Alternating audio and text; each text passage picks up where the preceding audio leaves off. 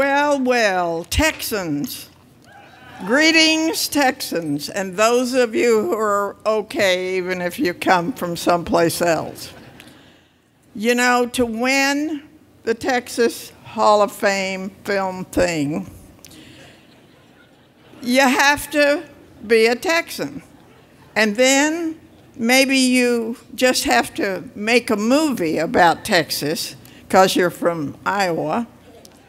And then maybe you're just divorced from somebody who was from Texas, so you're still eligible. I think if you want this award, and you're not really a Texan, you can still get it.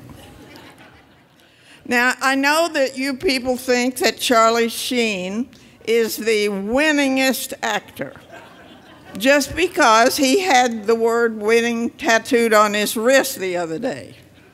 I'm here to introduce you to a real winner.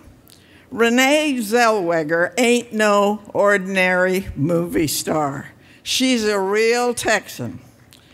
And I guess you don't know that she began her career winning in Katy, Texas, in school when she was voted the best looking. And then at the University of Texas, she was on the dean's list several times. Now that's winning. And she won her Screen Actors Guild card by doing a Texas-made Coors beer commercial. We all have to start somewhere. What other actress can say that she outlived the Texas Chainsaw Massacre?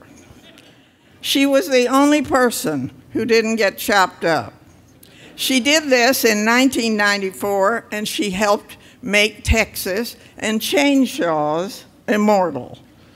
And then she won the Independent Spirit Award for the best debut performance in a movie called Love and a 45. She was nominated for this award more than once, and those were just the minor things she won. Let's add 3 Golden Globes, the Screen Actors Guild Award, and several Oscar nominations, and an actual Academy Award for a movie called Cold Mountain.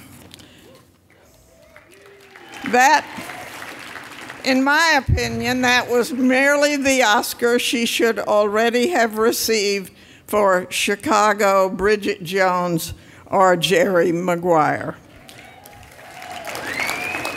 And we mustn't forget how she won the Harvard Hasty Pudding Woman of the Year Parade Queen place in 2009. She didn't need a chainsaw for those guys from Harvard. They were pushovers.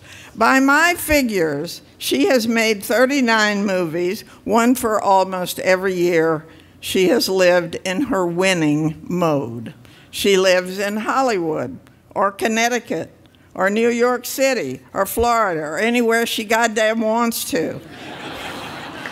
She's a girl who can escape the Chainsaw Massacre. She can escape a tabloid story about her several fascinating love affairs. And I want you all to remember how she cut that rooster's head off in Cold Mountain.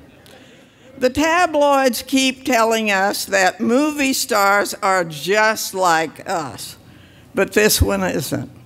She's a total all-time winner, one of the most intelligent celebrities I've ever met, one of the nicest, one of the most down-home, downright, upright, sensational dames in the lexicon.